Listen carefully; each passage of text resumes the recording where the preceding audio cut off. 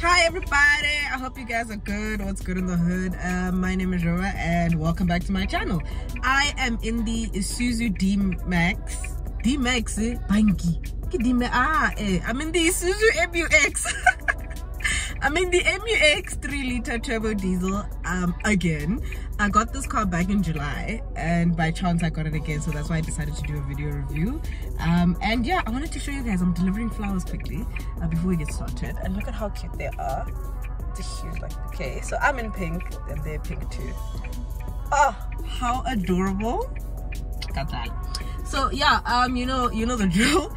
We are the outside, the inside, and then we are going to do a full verdict of the car, so keep it locked. So here's the MU-X. It is a 7-seater and it has been redone completely onto the fascia.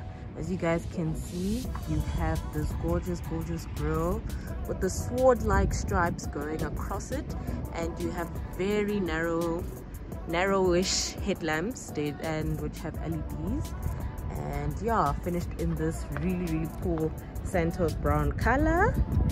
And the car does sit on 18-inch wheels and is finished in a Santos brown color. I'm just going to head over to the rear and show you guys the electric tailgate. I do love like the stance and the length of this vehicle, and I'll chat more about it. As you guys can see, you have the MU-X detailing on the rear head, the rear lights here. Look at how cool it looks from the back.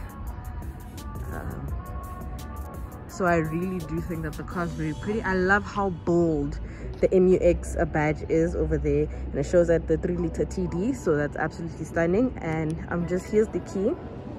As you guys can see, it's just a basic Isuzu key, and I'm going to open the boot for you. So it has an electric tailgate. As you guys can see, there is some stuff in the boot as per usual. My bags are there and some other nitty-gritties, and the other 2 seats are down there. As you guys can see, the other 2 seats are on the bottom over there.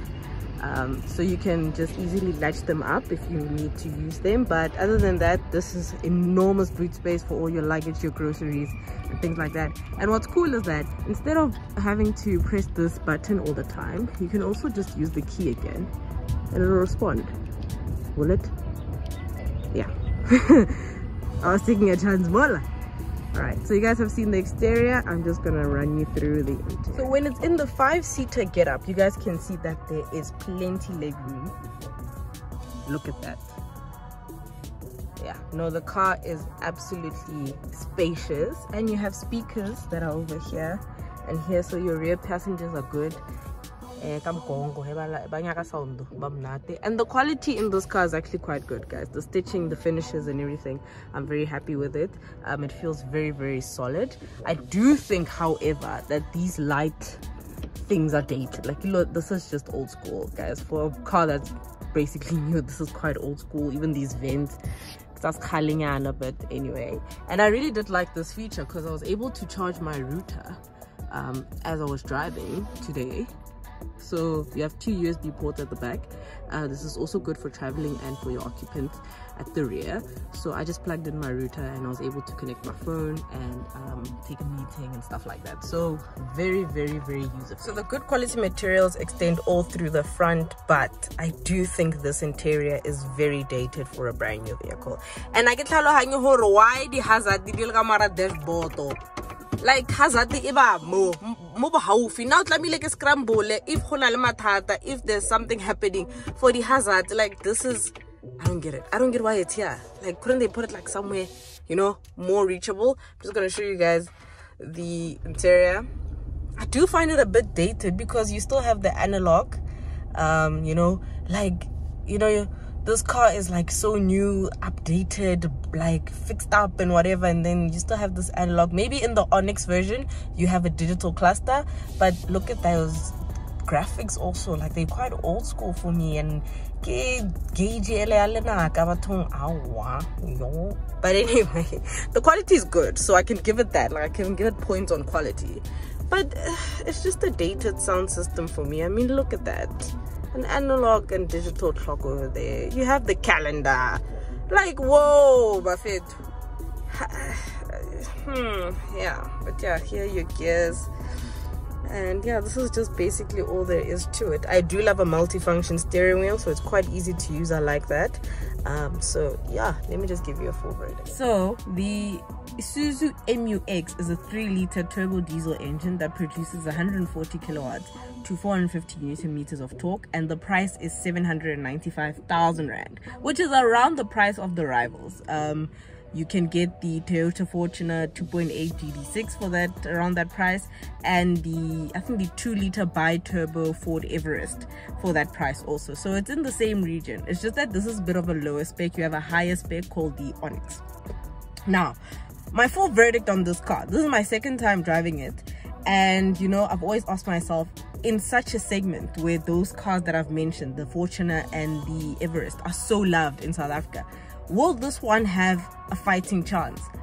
I say yes and I say no at the same time. No, because it's quite dated, and 2, Isuzu is a brand that you can very much associate workhorse, so not necessarily lifestyle like this. You know, the Fortuner has become a household name because, albeit it's a Hilux, it's a ladder chassis setup, it's a Hilux basically underneath, people still buy that car because it's a Fortuner and it's Toyota, and Toyotas literally outlive you and they're indestructible, you know.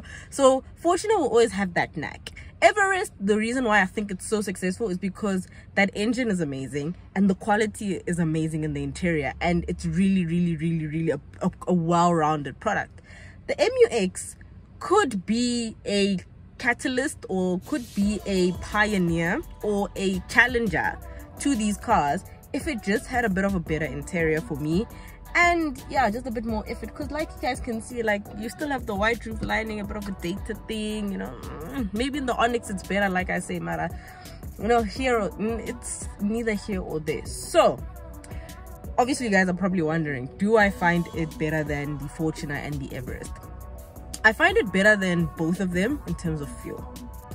On this tank you can get about 1,100 kilometers, and it's literally that accurate that I've done it before. When I had it in July, I did 1,000 kilometers on one tank, filled it up just before it's Aman, right?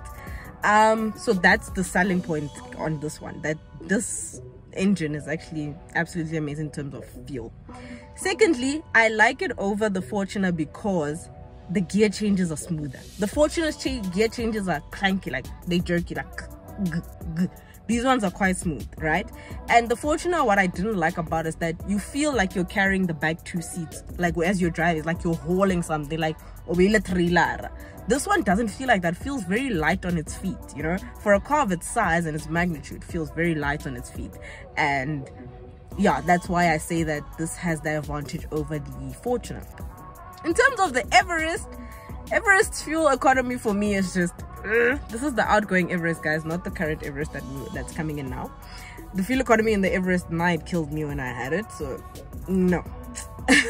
So yeah, but I think in terms of in this segment, if I have to literally rank them, I'll tell you, number 1 is the Everest, number 2 is the Fortuner, number 3 is the MU-X, and number 4 from what I've driven can be the Mitsubishi Pajero Sport. The Pajero Sport, I didn't like it because it was dated, it was also clunky and So yes, a lot of people do frown upon bakkie based SUVs, especially like ladder chassis. So these will, like cars like this, like your Everests and your Fortuners and your MU-Xs, because they feel so like workhorse, like your Leyden, Garwaspana, you know, like all those stuff.